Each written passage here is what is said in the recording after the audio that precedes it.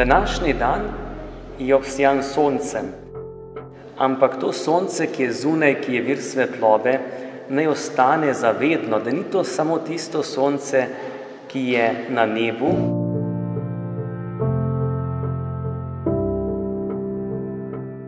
ampak sonce veselja, razumevanja, ki ga človek nujno potrebuje.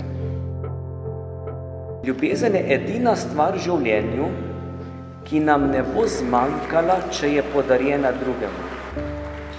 In prav v tem prepoznavam to zadnjo besedo, ki je zapisana: ljubezen nikoli ne mine.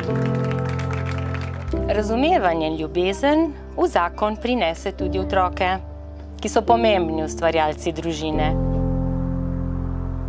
Vzgajajte jih odgovorno in z ljubeznijo.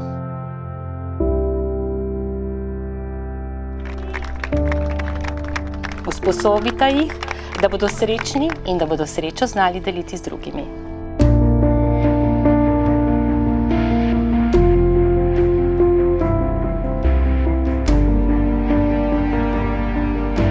Tanja, moja draga žena. Življenje si deliva že kar nekaj let. Najin odnos je pester, včasih gre gor, včasih gre dol. Je tako, kot je življenje, ampak vseeno smo na koncu dneva.